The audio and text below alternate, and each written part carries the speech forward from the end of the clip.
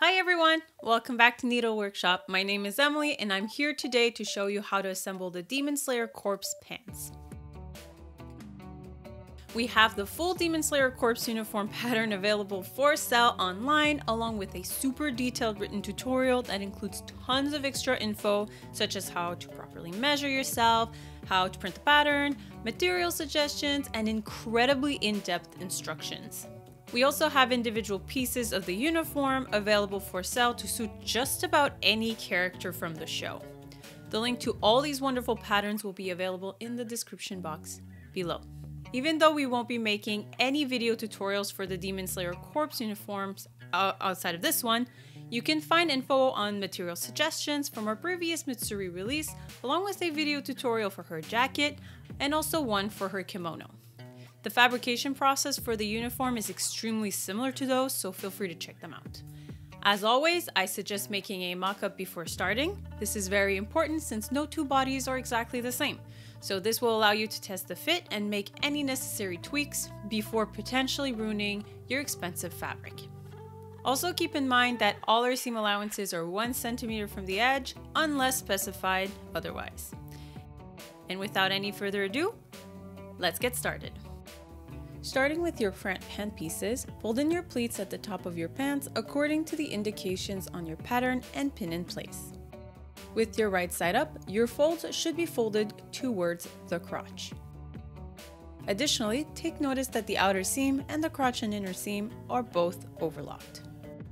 Stay stitch your pleats in place 7 millimeters from the edge. After your stay stitch, iron down your pleats for about 10 centimeters of length, starting from the stay stitch. Repeat the same process with all of your front pants pieces and the back pants pieces. Next, we'll need to attach our pockets to the side of the pants, so let's take a moment to prep them first. To prep the pockets, start by overlocking both the pocket bag and the pocket accents at the inner seam. Place each accent to its respective pocket bag, right side to right side, and sew them together at the inner seam using a straight stitch. Iron the seam allowance open, and we're ready to attach them to our pants. Align the pocket accent to the out seam of your pants, right side to right side, as indicated by the notches on the out seam. You'll want to do this on every pant piece. I'd actually gotten a few things wrong in my previous clip for some reason, so here's what you'll need to do. First, make sure to overlock the pocket pieces all around with the exception of the top edge. And then align your pocket to the outseam of the pants, right side to right side, but this time making sure to align it to the top edge of the pants all the way down to the notch. Pin in place and sew together with a straight stitch. Iron the pocket outwards without ironing the seam allowance open. Once you have all the pockets sewn in, we'll need to sew the front and back pant pieces to each other, right side to right side. The pocket bags should align perfectly. You'll want to sew your two leg pieces together at the out seam, making sure to go around the pocket bags, and at the inseam, making sure not to sew the crotch in the process. Iron all of the seam allowances open. At the out seam, you'll want to iron your seam allowance open all the way up to the pocket bag. For the pocket bag itself, you'll need to position it towards the front pant leg. Start by aligning the out seams of each pocket properly and pin it down. Take the pocket bags and align them to the top of the front pant leg and pin in place. Sew in place with a stay stitch 7 millimeters from the edge. When done properly, the pocket bag seams become a visual extension of the outer seam of the pants. After assembling both the right leg and left leg, turn one of the pieces inside out and slide the other piece into it. Align both pieces together at the crotch, right side to right side. Assemble the invisible zipper at the back and sew the rest of the crotch before ironing your seam allowance open. For more info on how to do this, please check out our video on how to sew in an invisible zipper. It will be linked in the description box below. Turn your pants right side up.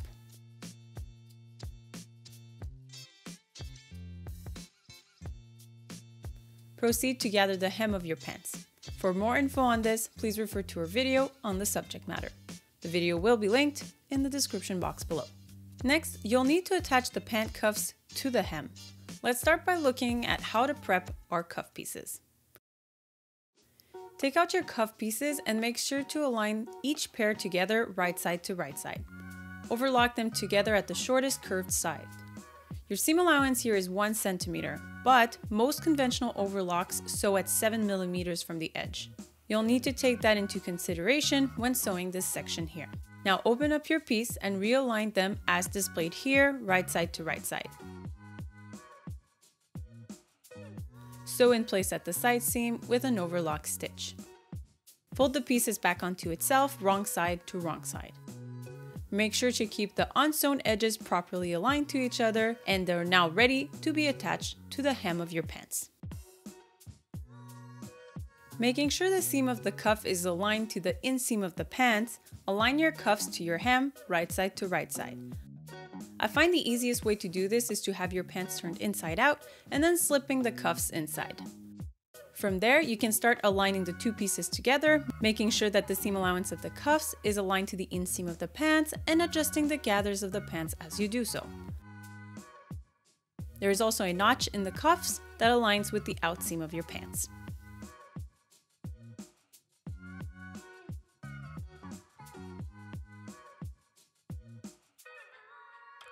Once you have everything aligned, sew in place with a zigzag stitch and overlock the edges together. Break the straight stitch of the gathers by pulling out your hem. Your zigzag stitch and overlock are both stretchy stitches, so for this piece to retain that stretch, we need to remove the straight stitch we use to make the gathers. You can remove the loose threads afterwards. As you are pulling, make sure not to break your zigzag stitch. If your zigzag stitch starts cracking, then there was something wrong in your setting and tensions when sewing it in.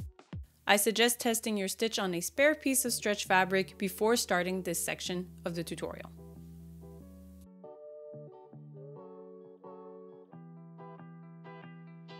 With the cuffs now done, we can move forward with the waistband. Take out your waistband and belt loops. For more info on how to prep your belt loops, you can check out the link tunic tutorial. The link for this video will also be in the description box below. Your waistband should be fully interfaced, and the side without the notches for the belt loops should be overlocked.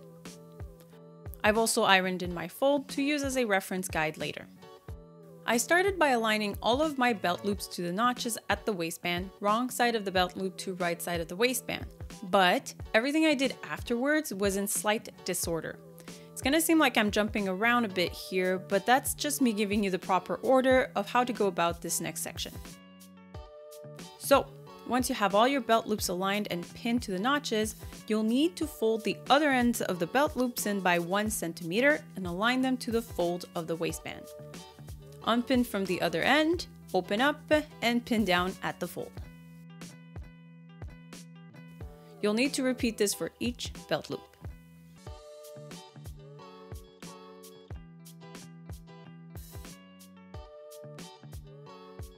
Sew in place with 2 stitches, one 1 centimeter away from the edge of the belt loop and the other one 2 millimeters away. Now fold your belt loops back down and align them to the notches again. Stay stitched in place 7 millimeters from the edge.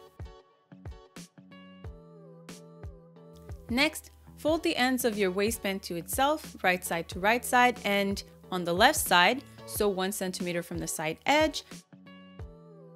And on the right side, sew 1 centimeter from the side edge all the way to the overlap notch.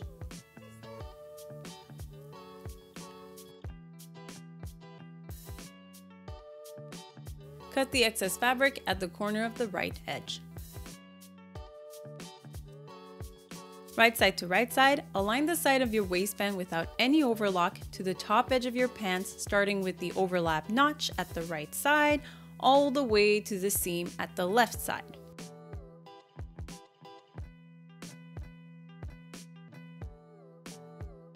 The waistband will also have notches that align with the side seam of your pants.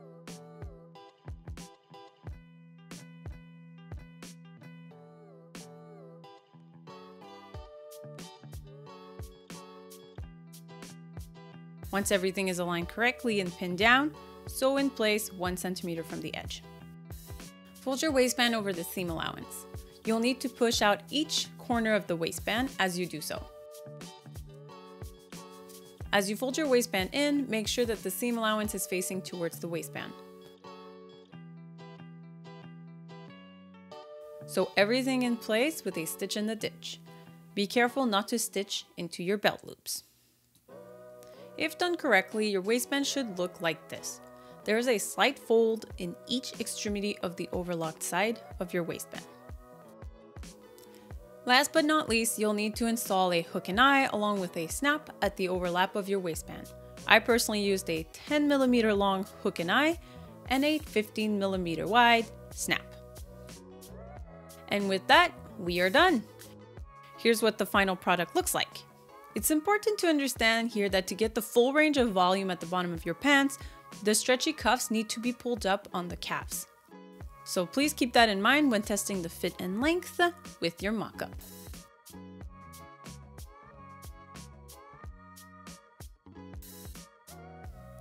As you can also see, the pockets are super discreet. They blend in perfectly with the side seam. It's always practical to have pockets. You can't go slay some demons without having a few snacks around with you. Alright everyone, I hope this tutorial was helpful. If you have any questions, please feel free to leave them in the comments section below. If you like this kind of content, then give it a big thumbs up. Make sure to subscribe and ring the bell to be notified of all our upcoming tutorials. As always, I highly suggest checking us out on all our social media platforms. You'll find lots of updates and info there that you won't find here on YouTube. And if you ever use any of our patterns or tutorials, let us know. We love seeing our work and we love sharing it even more. So yeah, I believe this concludes today's video. So until next time, good luck with your projects, guys. Bye bye.